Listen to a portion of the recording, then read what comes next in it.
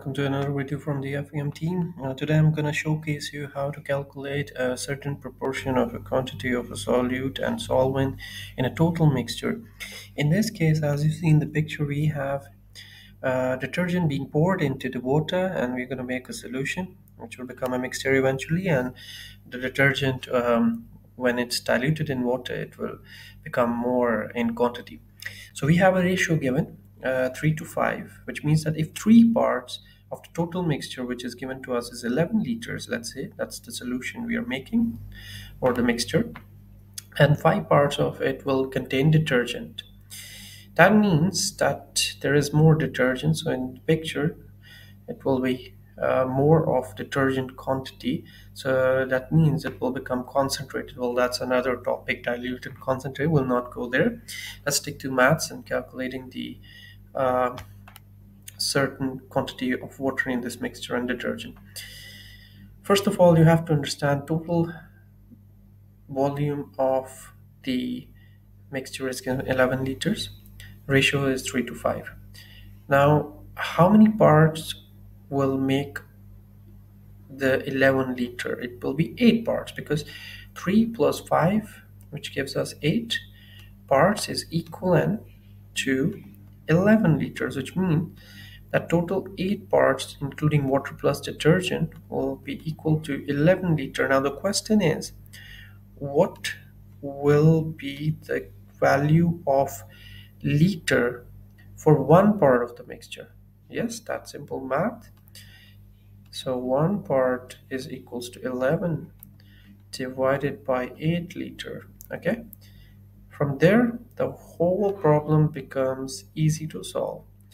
And if you pull that up in your calculator, that will give you 11 divided by 8, which is equals to 1.375.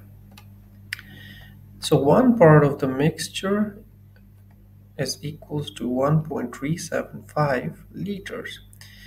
Having said that, now the most important thing for you guys is to calculate the quantity of water in the total mixture that we have made by adding detergent.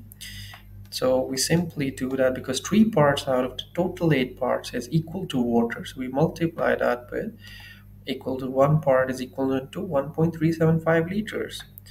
And by doing that, we get the volume of the water in the total mixture. So that was how easy it was. You can pull that in your calculator by just multiplying this value with 3. That gives you 4.125 liters, of course. Don't forget the units of the quantity.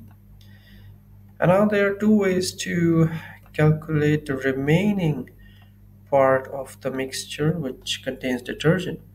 One way is that so quantity of detergent, let me just write it. I'm going to use the short form det for detergent. Will be 5 into 1.375, and that will give you, if you pull that in your calculator or put that in your calculator, so 5 into 1.375, 6.875. So 6.875 liters.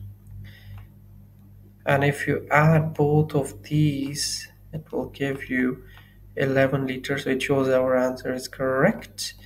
You can do that for any proportion. Try changing values and changing the value of the total mixture and apply the same methodology. You'll get correct answer each time.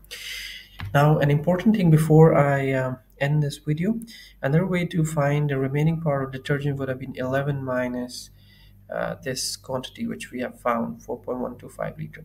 This was all about today's video. Stay tuned for the next video, and take care, and do subscribe to our channel to support free education, and hit the like button if you like the video.